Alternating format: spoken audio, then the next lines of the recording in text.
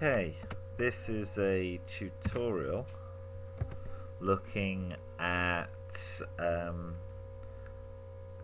integrating a variety of different raster data. So again, we'll look at stuff from the Jebel Samhan area. So let's have a Jebel Samhan extent because it helps to frame where we are. We're going to add in some raster data. Now here we can have the Landsat image, but let's also load in a variety of others. So in the Jebel Samhan directory, we've got the Iconos image.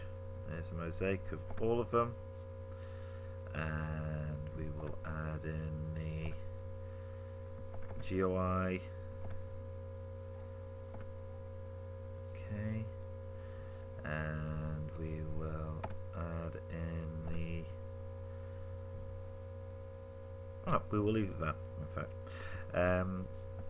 So these are all of the satellite images we have, or I have, at the minute for Jebel Samhan region. So pull the large area here. So we have the Landsat in the background, we have the Iconos, and we have the GOI. Now, each of these data sets comes from a different satellite. You will also have a different data set there with you, which is the spot maps, which is a false color composite. Sorry, it's a true color composite, 2.5 meter resolution. So you'll be able to contextualize that in a bit as we go through this tutorial. So the GOI data is 0.5 meter ground resolution. So let's set the stretch here and apply it. Okay, and let's zoom in. So as you can see in this rather pretty data, you can see the individual scrub elements. We also have panchromatic data for this area. So if we look at this again, now you only get to see grayscale, a single band grey, so we can look at this as grayscale image. We will again stretch and clip to min max. And sorry, this is 50 centimeters. Underneath this, you've then got 2 meter. And so 50 centimeters is in panchromatic, that's black and white.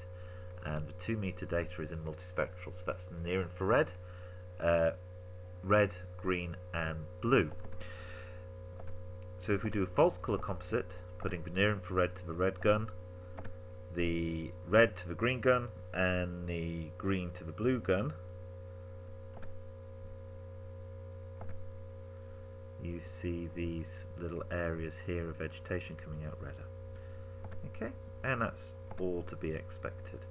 So if we zoom out a little bit more, you can start to see structural components in this landscape, which is all very funky. Underneath this, we have the Iconos, and if we tweak between the two, you'll notice that there's a difference in geometric location of each dataset. And that's because you're in quite a hilly environment, and these data have not been corrected for topographic distortion. They haven't been orthorectified. So orthorectification is the process of removing distortion effects introduced by terrain variations. Now the spot map, which you should have while you're out in the field, has been corrected for terrain distortion. It's orthorectified imagery. That means that if you measure something on the ground with your GPS and you overlay it with something that comes from orthorectified data, the spatial accuracy between the two should be quite close. Whereas for data which has not been corrected for terrain distortions, you could have a variety of different errors. That means that your data won't match. So if you're taking formal measurements or metric measurements and you want to correlate those with GPS locations in the field, then you should be using orthorectified data. So anyway, getting back to the Iconos, this is an Iconos data. Now this is 1 meter resolution. This is pan-sharpened color data, and so what they've done is they have the Iconos data tends to come in two. Well, it comes in two forms, and same with the GOI does. You have 1 meter black and white, and you have 4 meter multispectral. So that's red, green, blue, and near infrared. And they merge them together in a process known as pan sharpening, and so you can get 1 meter color imagery.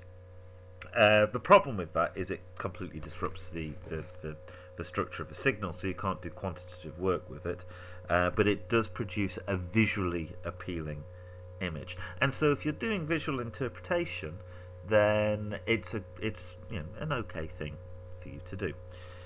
Okay, so let's zoom out a little bit more, and we can then start to have a look at what's going on with the Landsat. So again, let's put that down to put it to 321 true color composite. Clipped them in a map. Okay. And you can see elements of the structure of the Wadi systems at this scale, but nothing as clearly as you can see in the Iconos data, or the same with the GOI data. And that's because the Landsat is at 30 meter cell resolution. But as we zoom further and further out, the structure of the landscape becomes more apparent, and you can still see it in the GOI image. But the Landsat data covers a much larger area. So there we are. So there's the GOI and there's the Landsat. Okay, and it means we can look at structural patterning on a variety of different scales. Okay, I think that will do for now.